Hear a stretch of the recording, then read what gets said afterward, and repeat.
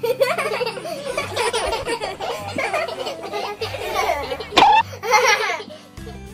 friends, it's Mr. Mark and I have a great idea for you. Look at this, it's a tape walker. My friend, I'll walk it again. My friend from up in Owasso, that's near Tulsa, Deborah Stevens, gave us this idea.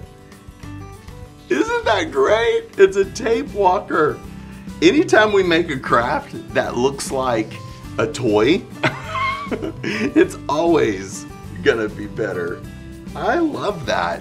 And matter of fact, if you are using the Bible lesson, the Walk to Emmaus, or anything that deals with walking, isn't this great? Because you could put the Bible verse on those feet. Very good. So let me show you how we did this. First of all, you want to trace around someone's shoe that's maybe a smaller size shoe. Don't use your big old foot, but I've already traced around this one and cut it out. So make sure you get the right and the left. You don't want to have two lefts on there. So, all right, so I'm going to trace around it. And you might want to let them trace around their own shoes if you think that would be good, because a bunch of our kids probably that would work just fine. And then cut it out. I'll do that quickly. So if you want to provide a pattern for them, I mean, that's just fine. Let them have a pattern. It's just fine.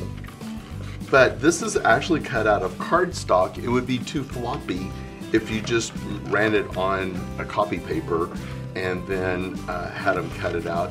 If you're going to do that, you definitely need to run it on cardstock or cover stock, so that way it's a little stiffer.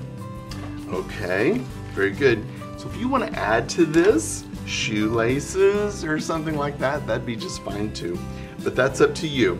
All right, I've got a roll of tape. Actually, look around. You may have some rolls that are almost out of tape or something, and that might work really good. Now, here's what we're gonna do. I have some skewers here, or maybe a small dowel rod if you've got some of those.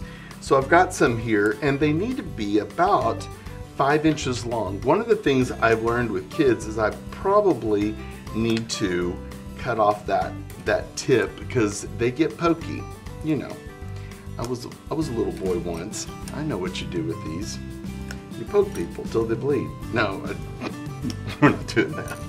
So, all right, so you want to measure about 5 inches, and I've already cut this tip off right here. So I'm ready to cut the skewer. This might be a teacher part. I think it might be too hard for kiddos to do it. So there, it's possible that it'll go flying. So I'm gonna do that one again, and it's right there. Let's see if I can hold on to it this time. Good. So the skewer is smaller in the circumference than the straw. So we're using a drinking straw, and those need to be 4 inches. So you can see about 4 inches. So here's how you assemble it. We want to use the inside of, and we can do it right here on top, just above the arch. Just above the arch is where that's gonna go. So slide that over just a tinge. I have some marvelous tape here. I'm gonna use it and tape that on. So we're working on the bottom right now.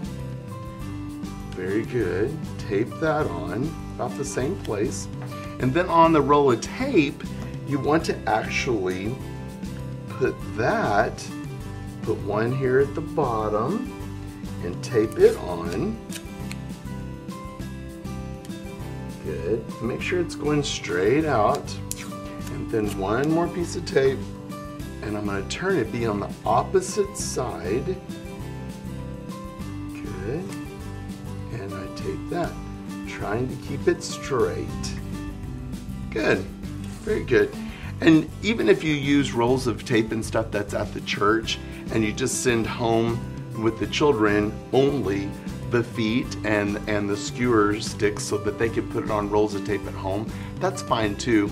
Maybe you can find a large enough tube that you can cut up a tube and they would be able to use that. That'd be fine. So you just slide this on. Good. Slide this on. Good.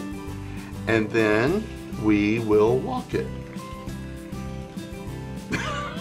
Isn't that great? Oh, I love it. I hope you'll give it a try.